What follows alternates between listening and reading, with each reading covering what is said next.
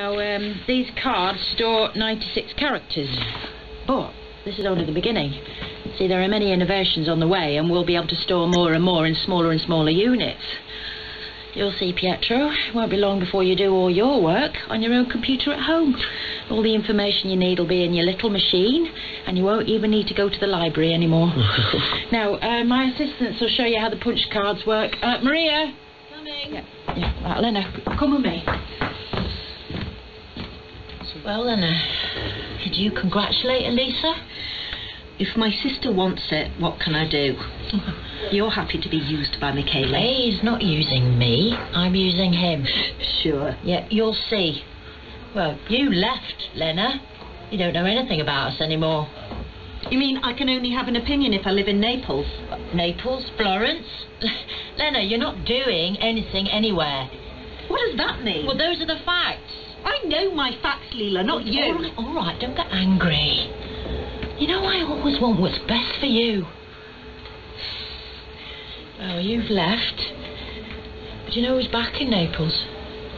Nino Sarratore. Nino? Yeah, he has a professorship at the university. He married someone related to half of the Banca di Napoli, and they have a 1-year-old child. Are you planning to see him? No, but if I do, I'll tell him Gennaro's not his. And you continued talking, almost in fragments. I told you how much I liked Pietro. You should have listened.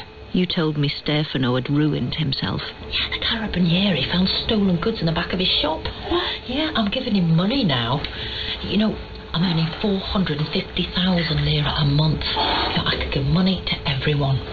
The whole family. And now they've all forgiven me. My mother, my father. But you already found your job boring. You wanted faster machines. What a terrible thing a dissatisfied mind is, Lena. You remember how I defaced that photograph of me in the wedding dress in the shop in Piazza dei Mastri? Yeah, well, I want to continue along that path. One day, I'll reduce myself to diagrams.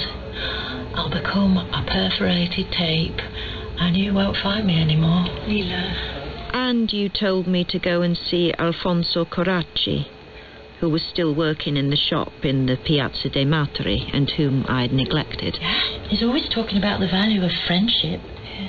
I didn't tell you I'd already been to see him when you were still at the sausage factory, and as always, we had only talked about you.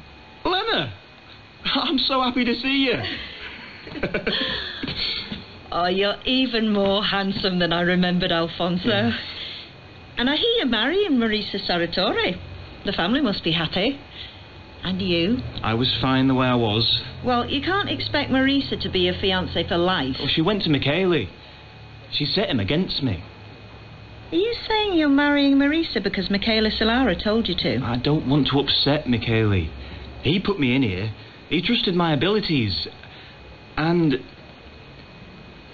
I'm fond of him. You're mad. You don't understand what Michele is really like. And you can't understand what I feel for him. Didn't Leela say anything to you? She told me Marisa was pregnant. Life is a very ugly business, Lena. Marisa will be a good wife and a good mother. I don't care about her. Leela didn't tell you. She's an extraordinary woman. She guessed, of course, and then I told her. But she didn't even tell her best friend, and that means she hasn't told anyone, even when things were so hard for her. She'll never betray anyone, that girl. I'm not following. Of course. You're my friend too, and I should have told you. Lenu, I don't like girls. I'm queer. You never suspected? I noticed then how he had found a way to resemble you, Leela. And the person I love, really love, is Michele Solara. Back in the car towards Florence, I thought about how much I'd lost by leaving Naples. I'd left thinking I was destined for new things, but it was you, Leela, who seemed more modern, more active. I had wanted to become something, but without real passion, without a determined objective. I'd only wanted to become something because I was afraid of lagging behind you. Now I felt I needed to become something for myself alone, free of you. I went to see Adele as soon as we got back. I didn't know my book had been published in Germany. Oh, yes, in Spain and France as well. Well, shouldn't I be doing something? There's no need, just be satisfied.